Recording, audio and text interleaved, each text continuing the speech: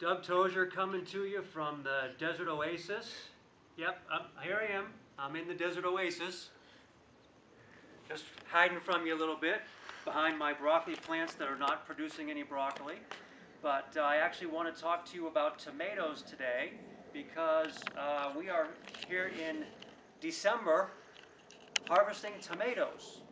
So that's the cool thing about living in the desert is that we can grow almost year round here, and actually there are some plants that we can do. So I just want you to come in here and see because I am actually I've got some, where do those tomatoes go? I've got some tomatoes that are getting ripe. Oh, look at that.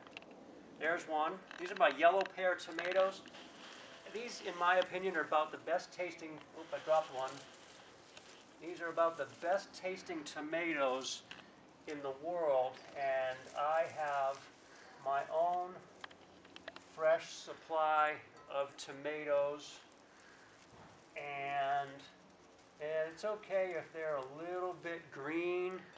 Some of them might be just a little bit green, but look at some. I mean, I've got tons and tons of tomatoes here.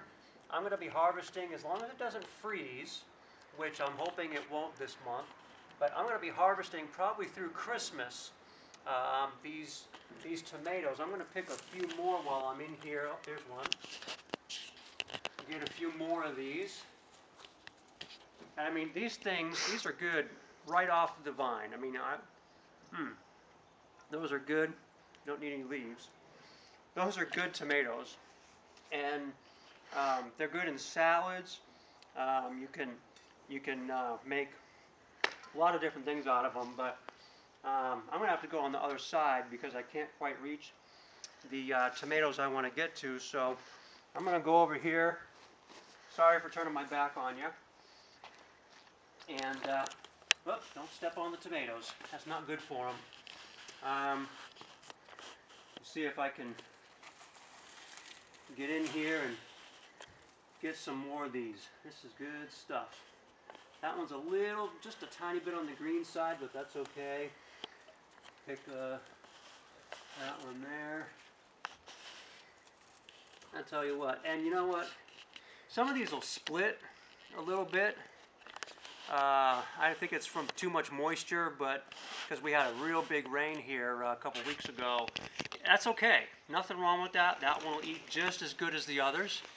Get out of here. This is my garden. Yeah, we get a lot of birds around here trying to eat up everything, and just gotta deal with that. But I mean, this is incredible, the amount I'm getting from this. And this tomato plant started right here in this cage, and as you can see, the cage was not enough to contain it, so it spilled over and it's grown out. It's growing over here by the wall. It's growing over there on the other side.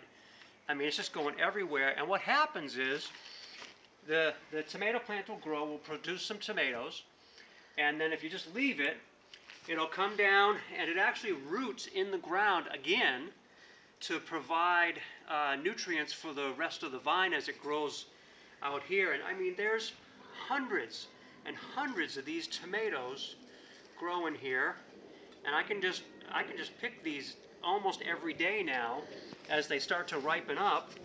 I see another nice good size. That's a good size one right there. I like that one.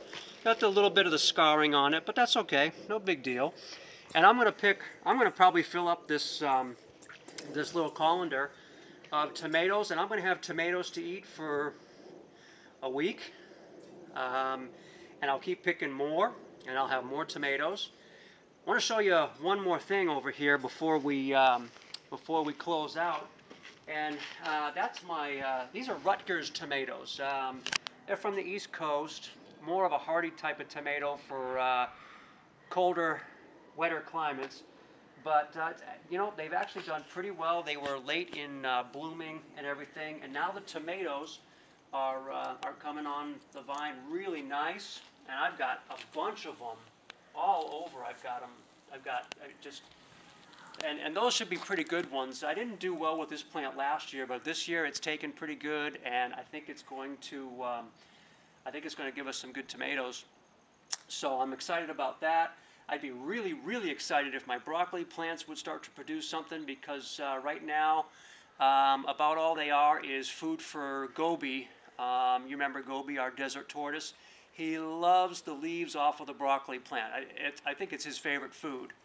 So yeah, so that's all it's good for right now. It's not doing a whole lot for us. I haven't tried that on a salad yet, but I'm not so sure that would be that good. But he seems to like it anyways. And we have, I almost forgot to mention, we have a constant supply of green onion, which I can cut this anytime. There's a nice long one. I can cut that, chop it up. That's good for flavoring all kinds of dishes, especially Italian type of dishes. And I'm hoping for some artichoke. I've got these artichoke plants that hopefully will form some heads and give us something something to eat there. So let's see, did I forget anything?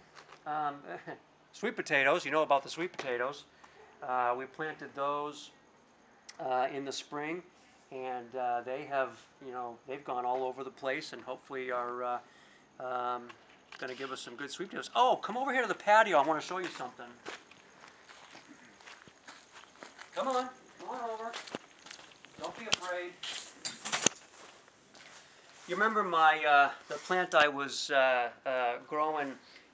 This is a Cape honeysuckle, and you can see it's got a lot of new growth on it. It just keeps putting out new growth. This thing started as just a small plant, actually not much bigger than this one here. Guess where this one came from? That's right, it came off of this plant. All I did was cut at a joint where you see the leaves coming out. I just cut right below that joint, strip off those leaves, stick it in the dirt with a little bit of a rooting compound that I get at the nursery, and that's the result, a new plant. And I actually have 1, 2, 3, 4, 5, 6 more of those that I'm working on, and it looks like they're starting to take pretty well too. So that's doing really well. I'm happy with that. I need to trim it some more, which will provide me more plants, which is what we're here for. So I'm really excited about where that one's going to go. Oh, did you see the garlic growing in there? I planted some garlic. It's supposed to be good for getting rid of bugs. I don't know if it's working or not, but then again, I don't see a whole lot of bugs on this, so I guess it is working. So that's it for today. I wanted to get this in because, well, first of all, it's around 70 degrees out here in December. What's today? December 3rd? December 3rd, and it's 70 degrees, and my garden is growing like gangbusters. I've got tomato plants all over the place. I've got sweet potatoes and all of this going on, and I'm in short sleeves, and just, that's about the best part about Arizona, is that we have weather like this in December. So when it's 115 degrees in the summertime and I'm complaining about it, just know that I'm looking forward to this time of year when it's nice and mild and a little chilly in the morning, but nice in the afternoon. And this is the result. We can grow a lot of stuff here. So till next time, Desert Oasis. If you live in a desert, you can still grow stuff. Bye.